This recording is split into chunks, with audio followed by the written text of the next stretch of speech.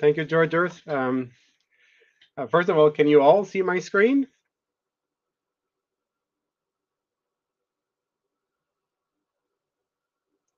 Okay, have a reply, not yet.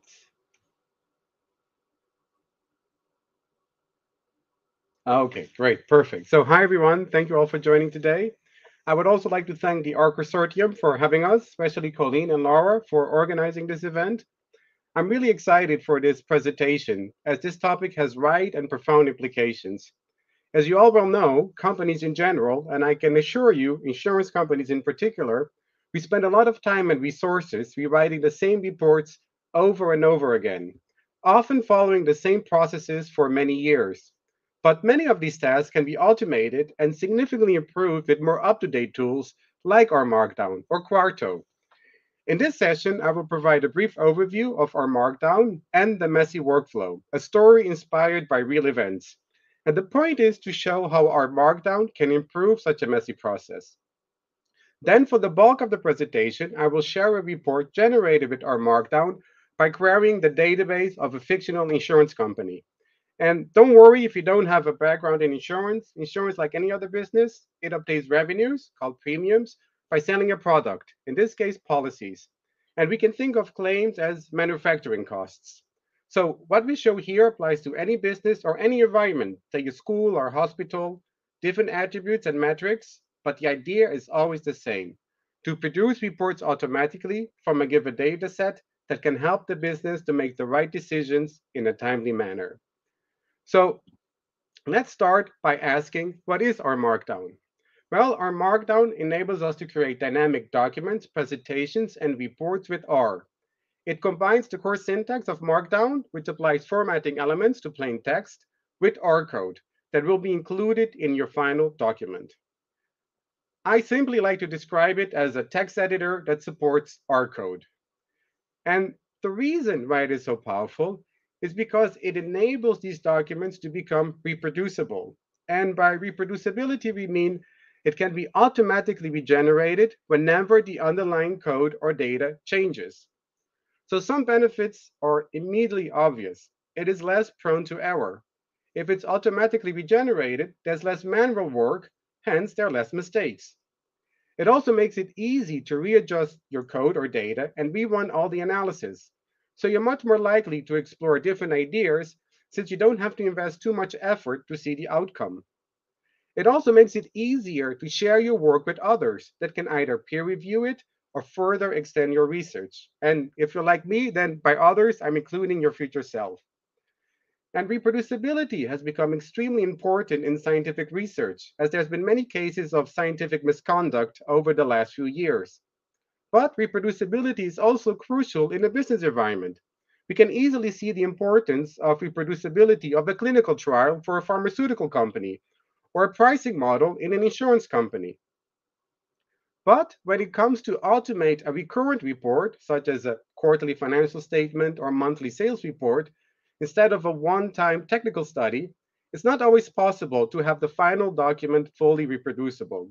Either some parts require careful wording, or we may have to add or remove new sections, or for any other reason. But the goal is always to automate as much as possible and only break the chain of reproducibility when we really have no other choice. Now, someone might say, well, that's all very interesting, but I already have an automated workflow in place. You do? Okay, so let's have a look. And let's call it the messy workflow. So here's a team whose goal is to produce a monthly report using policy and claims data that is stored in an SQL server and financial data that's available as CSV files. The SQL server is queried with a tool called Golden 6, and then the resulting files are processed by SAS, which applies filters to the data, groups, renames variables, and so on. Then sends its output to Excel to run some macros along with the CSV files. And these are what I call the three strikes macros. They are slow, unstable, and worst of all, complex to update. Now you may ask, but why don't they do that in SAS instead of Excel? Well, because Excel can produce charts and tables that are consistent with corporate branding. And in order to do that in SAS, you will need to purchase additional libraries.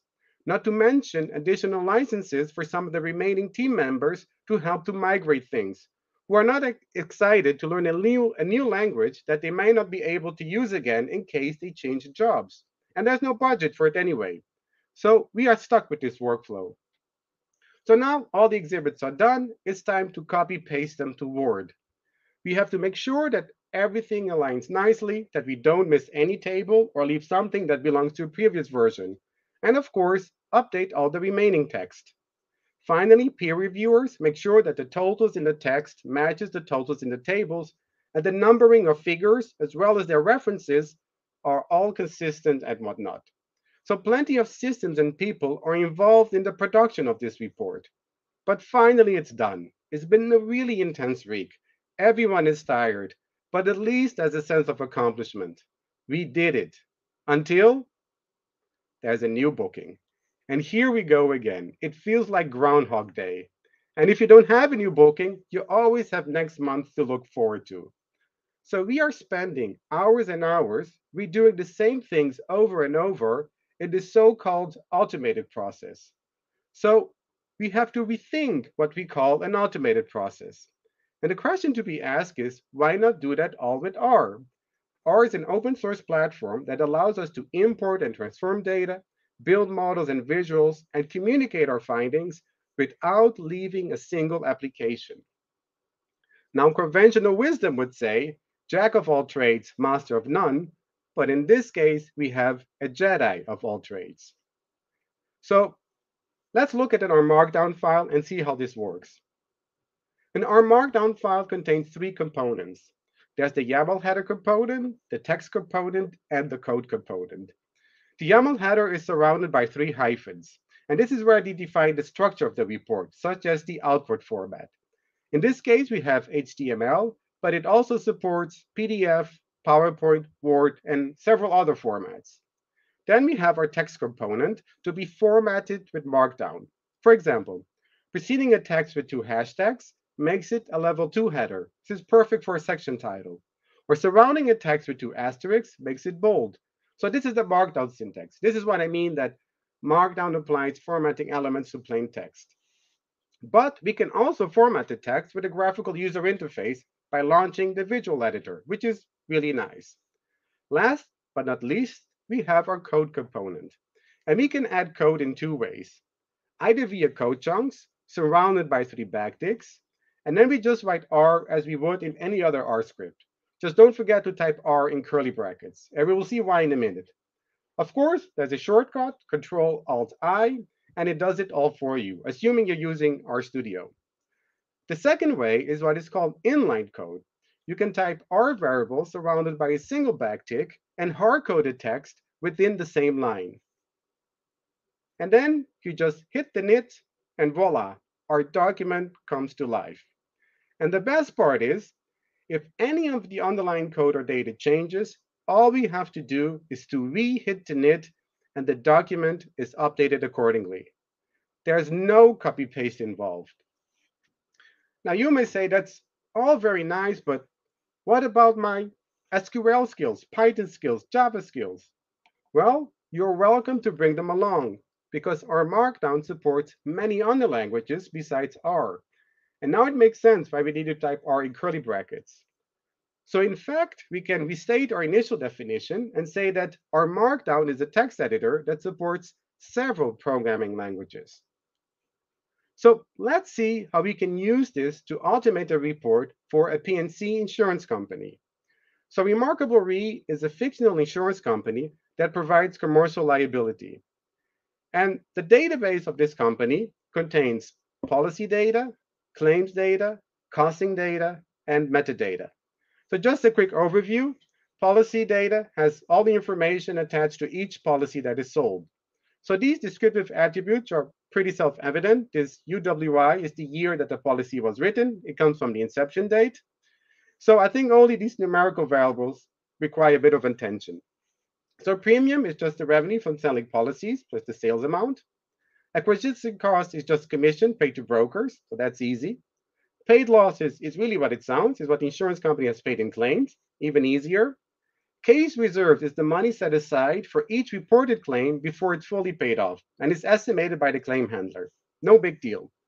The only odd dog here is IBNR, and it stands for incurred but not reported losses. A claim has happened, but nobody has told us yet, but we still need to account for it. And this is estimated on a regular basis by the reserving actuaries. The term for total loss is ultimate loss, and is the sum of all these three amounts. When we say reported losses, we mean paid losses and case reserves. We don't include IBNR. Then we have our claims data. Each reported claim gets a claim ID and a description, as well as the policy number that generated the claim. Then we have costing data. That's a statistical tool that estimates the ultimate loss for each policy at the moment that it's sold. And finally, we have our metadata. It just tells us how many financial periods are available. For the time being, we only have two. These are end of September of 2021 and end of December of 2021. And now we want R Markdown to generate a report by querying this data and nothing else. So what type of reports can we produce with this data? Let's look at an example of a document knitted in Word. And Word is great if you want to post-edit your document. And if you want to knit to Word or PowerPoint, you most certainly want to use the packages from the Officeverse. So we note that the document is consistent with corporate branding, from the colors, font type, logo, and this is done in the YAML header by pointing to a reference file so that our output adopts the same styling as that document. The YAML component allows for several other options. For example, TOC instructs Word to display the table of contents. Another great feature is that figures are numbered automatically, and it supports cross-referencing. So we never have to struggle with these things ever again. We know that in the introduction, remarkable is written in red, which is a formatting style not supported by Markdown. You can't just color a little piece of text with Markdown. And since Word does not support HTML, we have to use the Officer package to be able to do this. And here's the code on how to do that. But the main idea is that just because a feature is not supported by Markdown, chances are that someone in the extensive and resourceful R community has already provided a solution. Since we have current quarter data and last quarter data, the first thing we want to know is the technical result. But let's look at the document itself.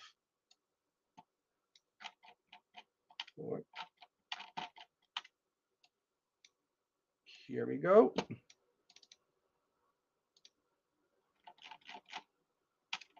And what is nice about this, that this is a native Word table. It's not an image. And this was rendered with the Flex Table package from the Officeverse. And then we have the comment. The book experienced a positive technical result of 4.7 million for contract years 2014 to 2021. The word positive is defined with the simple if-else-then condition, while 4.7 million and the contract years we get by subsetting the data. And then we use inline R code to write the sentence. And this approach is used over and over throughout the report. But we can think outside the box and take this concept a step further. And this is what I have here with this sentence. The positive result is mainly driven by IBNR releases due to low loss emergence. Now, how does it know that? The short answer is that IBNR contributes with 4.5 million to the result, and no other number comes close. The longer answer takes me to these additional slides. And this is a concept I came up with several years ago when I needed to comment on the financial impact of my reserving portfolios, which was very time-consuming, and it was actually implemented in Excel. The main idea is that we start with a series of type of amounts that add to a total financial result. If the sign of the type of amount matches the side of the total, then the item is a driver. If it has the opposite side, it is an offset, because if there are large movements in the opposite direction, I want to mention it. Then we can normalize our values, for example, by taking the absolute amounts and dividing each absolute value by its total. Next, we split the table in two, one with the drivers, the other with the offsets, and we sort them in descending order. On the side, we create a series of pre-written sentences. Some of these items can have both a positive or negative impact, and therefore require a different sentence for each case. Then it's just a matter of performing a VLOOKUP to add the right sentence to the drivers table. Now we define a threshold, say 0.15, and only include the items whose normalized amount exceed the threshold. To make the text sound human, we can add adverbs and adjectives. For example, these labels of magnitude depend on the value of the normalized amounts. For example, if a normalized amount is between 0.5 and 0.85, the adverb mainly will be added to the text. So now we are ready to start a loop that will glue our sentences together, and then apply the same logic for the offsets.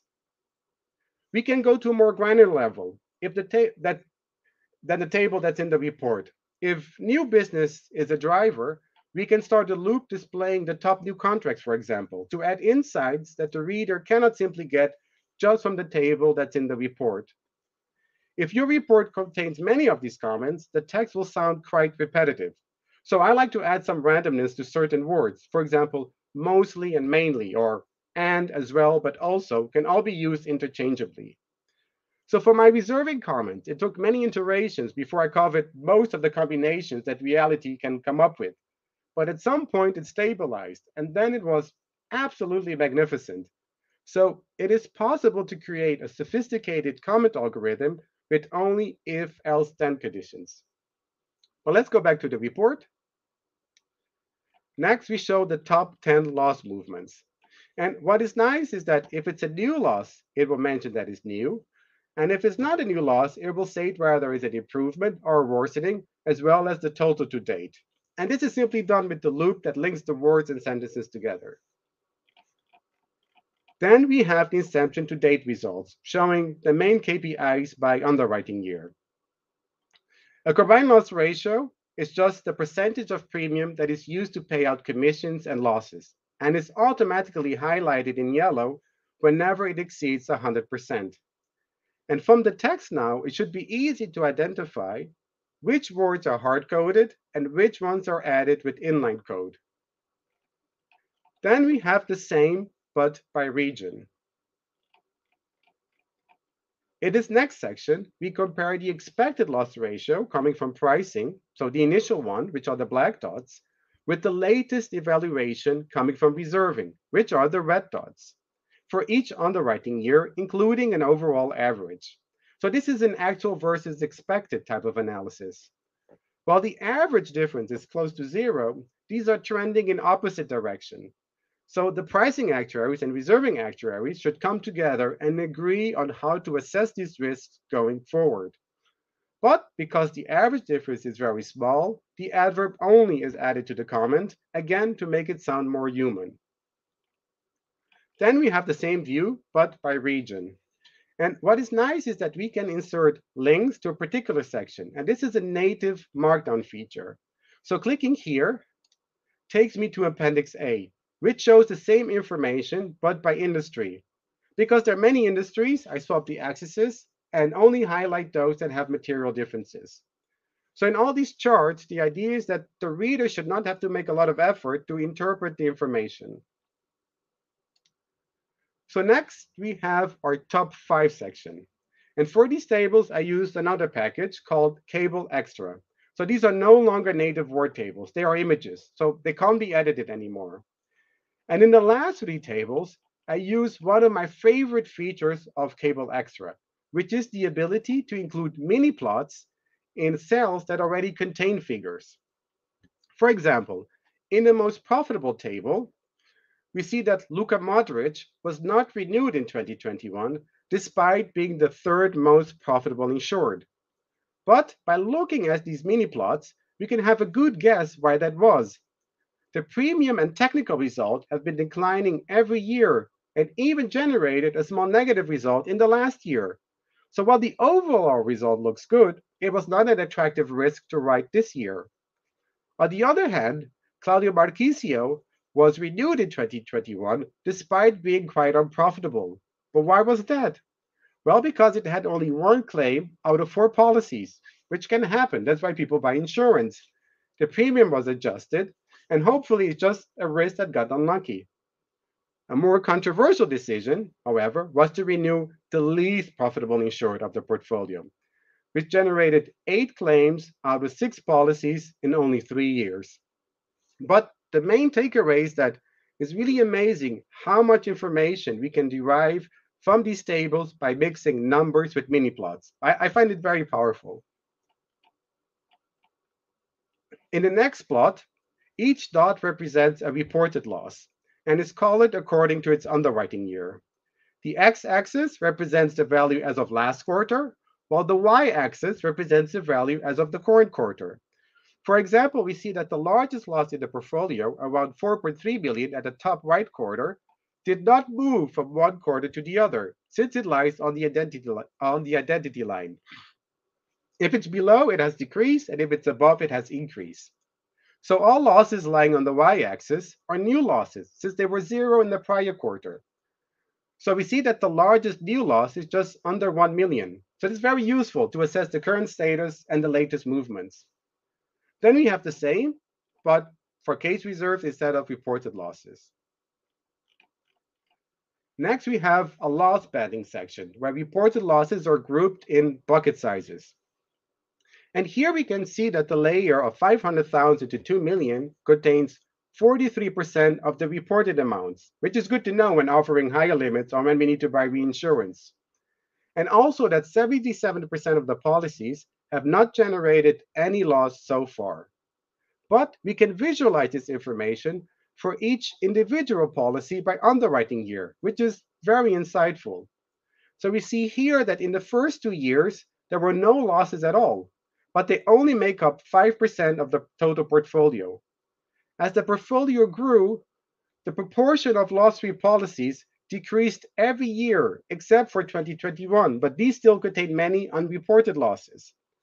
But the idea is that we don't have to wait until the upper layers are hit. The activity on the lower layers can serve as a warning sign. The following chart shows exactly the same, but by region.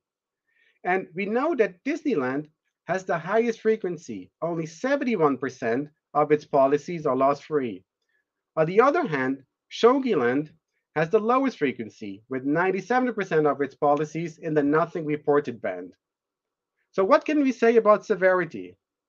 Well, Neverland makes up only 7% of the total number of policies, but contributes with 25% of the total reported losses, which is not that great.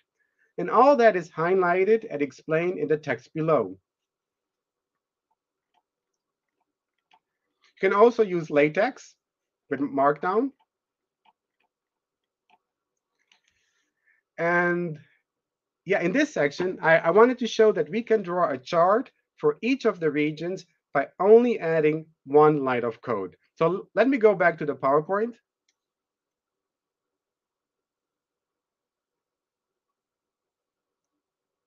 Yeah, so this is what we have here. So this line is all it takes for it to create one plot per region. In this case, we have 6 regions. With Excel, you would have to create a chart for each region, copy paste them to Word, make sure they all look symmetrical, and then repeat the whole process every time you have new data. But here, once we created our plot, we just needed to add one line of code to have it for all the regions. And of course, if there's any new region, it would just be added automatically. So let's go back to the Word file. Yes, so in this section, we have text mining. And the idea here is that because we are using R, we have an arsenal of packages that we can use to enrich our reports. So it opens up a whole new world of possibilities. So we should make use of it.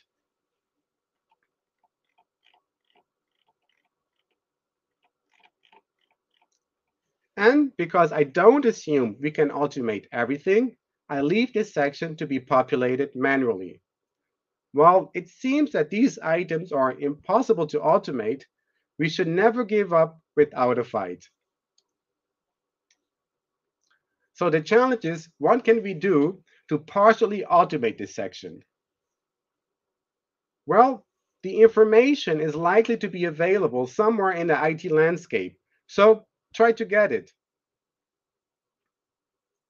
So while Word is nice for post editing, HTML is the format that supports the most amount of features. And it's by far my favorite format for several reasons. So let's look at the same report, but in HTML. Note that now we are using a CSS file to style the report. So this CSS file contains a corporate approved style, but you can also set a bootstrap theme. So this is the simplest way to style your report. We can also set the table of contents. For example, the float option just means that the table stays on the left when scrolling down. For inline coloring, we can use the HTML span tag, but this is not very nice to use. So to minimize typing and memorizing, which is always nice, we can define a function to make it easy to apply. And this is what I'm showing here. But let's go to the HTML document.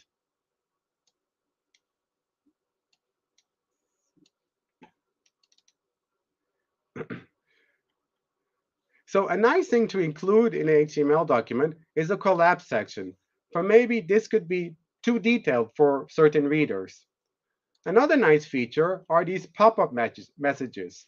For example, if I hover my mouse over the combined loss ratio, I can see how it is calculated. And this is much cleaner than adding footnotes. But let's revisit the quarterly movement plot.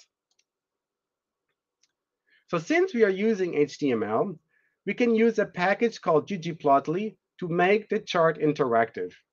For example, double-clicking on 2020 shows only the losses for risk written in 2020. But my favorite, though, is to hover on each dot and to see detailed information about that particular loss. I can also zoom in as much as I need until each dot is revealed. So we have detailed information of all the quarterly movements at our fingertips. We can also include a searchable table. So in the appendix, I have a table containing the main KPIs for each of the 636 insureds. So let's compare Cristiano Ronaldo with Messi, for example. Or I can also use the header filter, numerical filters, to see those that have the highest combined ratio.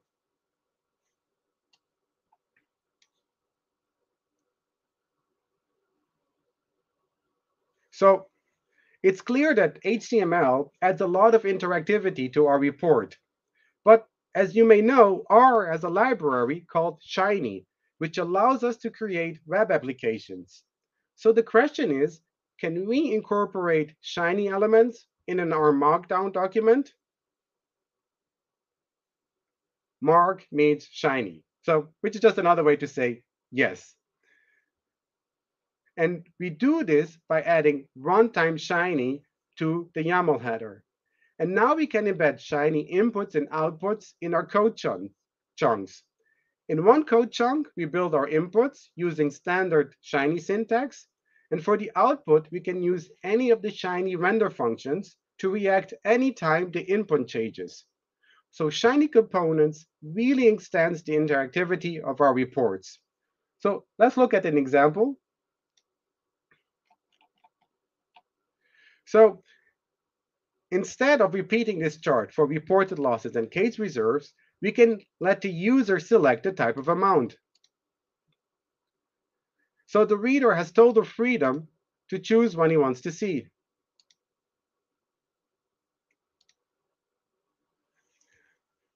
However, my advice is to add these more elaborated dashboard components in the appendix, as we may distract the reader from the message we're trying to convey.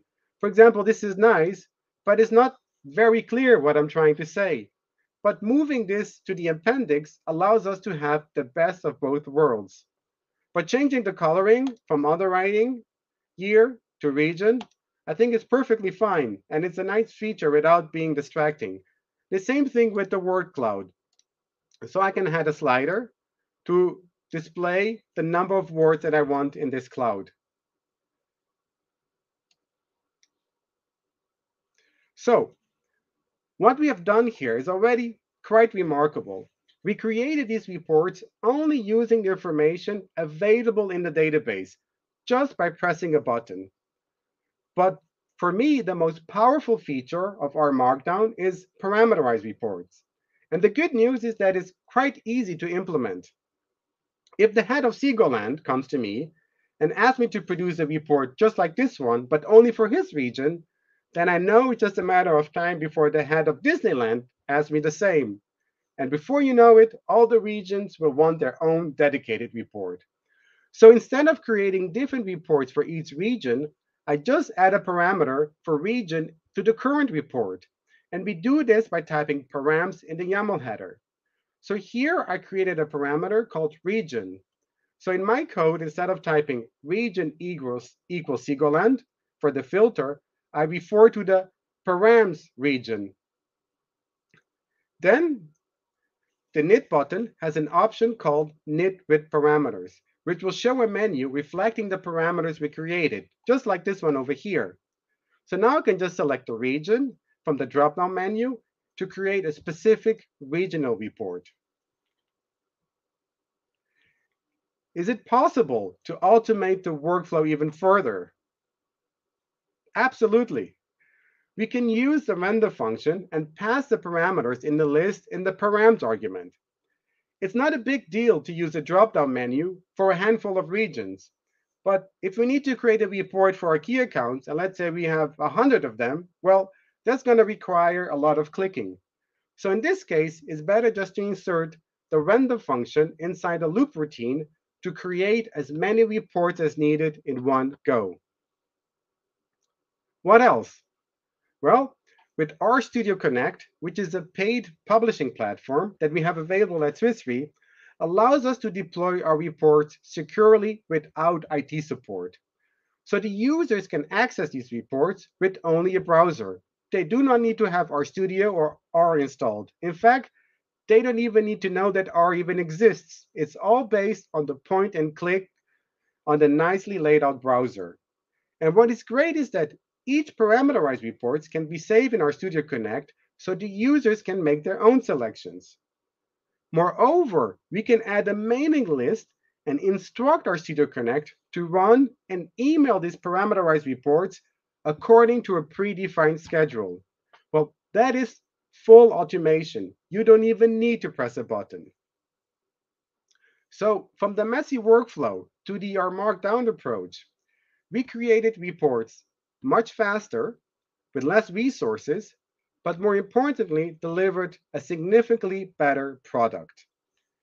And something I like to say is that if cars can drive themselves, so can your reports. And this concludes my presentation.